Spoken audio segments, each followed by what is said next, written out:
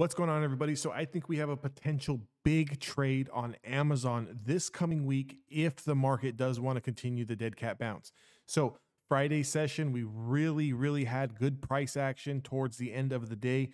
We kind of, made this initial washout, and then we kind of came up into the range, kind of consolidated sideways, and then we had that breakout the last hour of the day.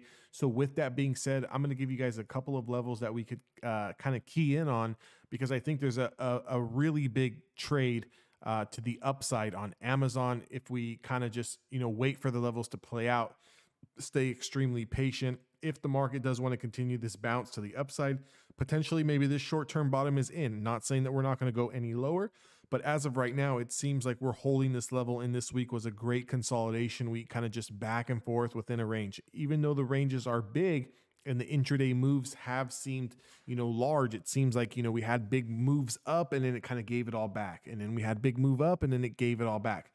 It was kind of like that across the board. With that being said, we could be now forming a nice little base for the next leg higher.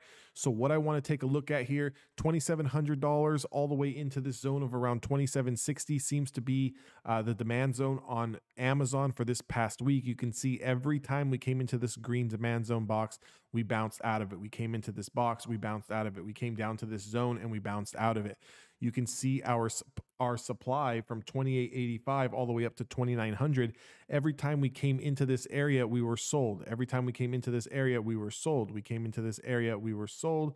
We came into this area, we were sold. So now with that being said, we did push up into this area just before close. So there's a couple of things that we really need to look for. If we are going to make a continued bounce higher, what do we want to see? And this is the perfect situation for me that I would want to see. Now, obviously, things don't have to play out this way. Things can do the complete opposite, but this is the trade that I'm looking for. What I'm looking for is some kind of weak open, maybe even a gap down into 2840, 2850s.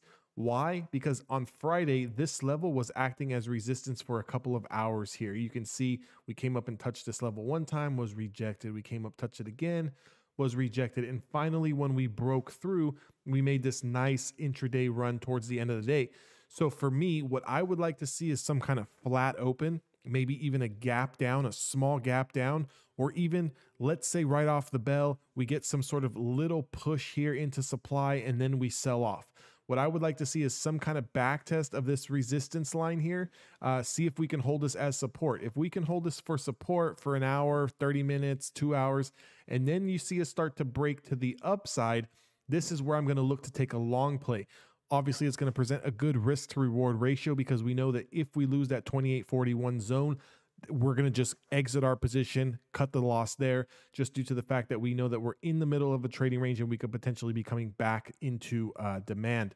Demand being this box here that I have down where we've tested it 1 time, 2 times, 3 times, 4 times last week.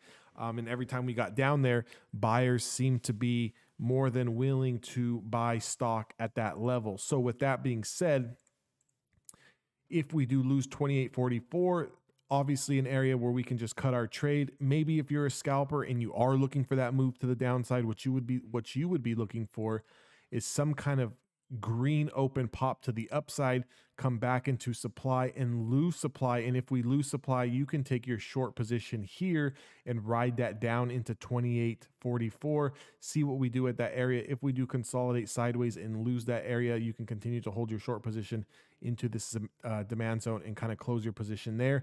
I just wanted to give you guys a quick couple of, levels that you guys can kind of key on.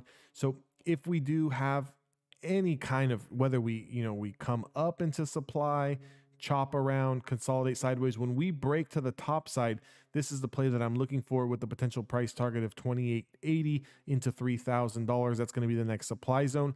That's where I'm potentially looking to clear my trade and take some profits.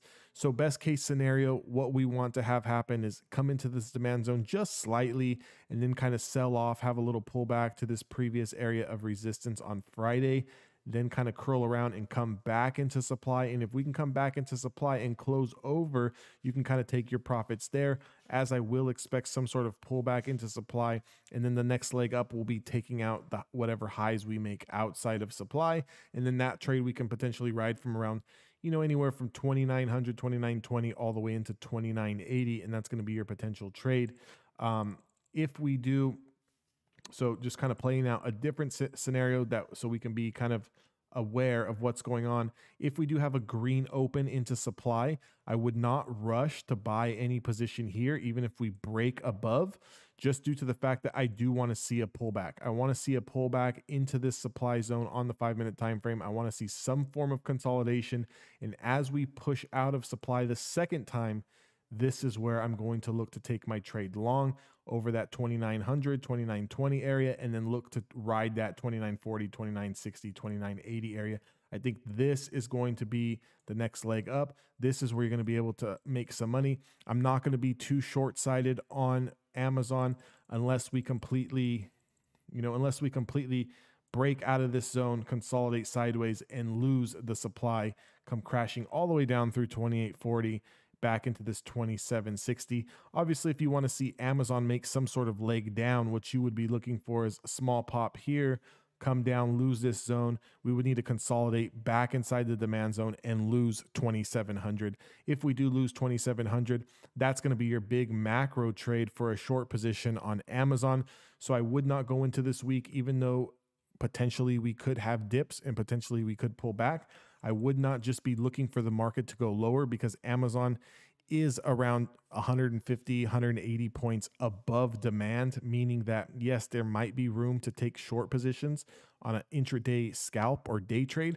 But if you're talking about another leg down, we're going to need to lose 2,700. So until we lose 2,700, you're not going to see any big macro leg to the downside on Amazon. There's more room for Amazon to kind of come up into this zone, backtest previous resistance, and kind of shoot higher into the next supply zone, into this area. And this area is going to be the new leg on Amazon. So definitely something that you want to look for this coming week. I think it could be a huge trade if you stay patient and wait for these zones to confirm, wait for price action to confirm supply and demand. And if you guys are really on top of it and you guys are watching these stocks, setting your alerts, I think you can make a killing this week on Amazon to the upside, even make some money on a potential scalp to the downside if we do lose supply. With that being said, guys, if you guys want access to my gold members chat room on my Discord, I have 2 sections of Discord. One is completely free with general chat rooms, technical analysis breakdowns, some free call outs. However, I do have a paid service. It's $20 a month. It is not a subscription service. So whether you want to buy for 1 month, kind of try me out, see what I have to offer, see if I can give you any sort of value, and then you don't have to worry about your credit card being charged each and every single month. It's just, if you want to sign up again, you just repurchase the gold members package. But with that package, what you get is basically every single day, intraday, I'm going to kind of call out specific levels and zones that I'm watching. I'm going to give you guys the potential trades that I'm taking, kind of show you guys my entries and exits. Also, I do have a one-on-one mentorship that comes along with that. So you guys can kind of ask me questions on any particular trades that you're in, and we can kind of do some technical analysis breakdown on your specific trades. Also, I do show my screen and trade live with you, so you can kind of watch my trading on Discord, where you can kind of see these zones as to why I'm getting in and why I'm getting out. Also, if you do look for stocks and you potentially maybe you can't find any stocks to trade that day, I do put out a watch list and signals alert service. So that is in the gold members package. If you guys are looking for a trading strategy, maybe you guys are still new and maybe you guys are experienced, but you can't figure it out why you're not being profitable, I do have a trading course. That trading course is going to give you all how I'm breaking down my entries and exits, why I'm entering the stock, how do we use the moving averages as support, how do we know when a stock is ready to break out, how do we know when to short a stock, some psychology stuff in there. It's really, really good for whether you're new or you've been trading for a while and you just can't seem to find your edge. If you're looking for an edge in the market and you're looking for a strategy, definitely going to want to go through that trading course. It's going to explain everything in depth. That can be found on my website at evolutionsTraders.com. Also, guys, do me a favor. I'm really trying to get to 1,000, 2,000, 3,000 subscribers this year. If you guys could do me a favor, hit that subscribe button. I do drop videos like this nonstop all week. I'm always currently working on charting, technical analysis, trades, breakdowns. Subscribe to the channel. Leave me a thumbs up. Drop me a comment. Let me know what you guys think about Amazon. And I will see you guys all in the next trading video.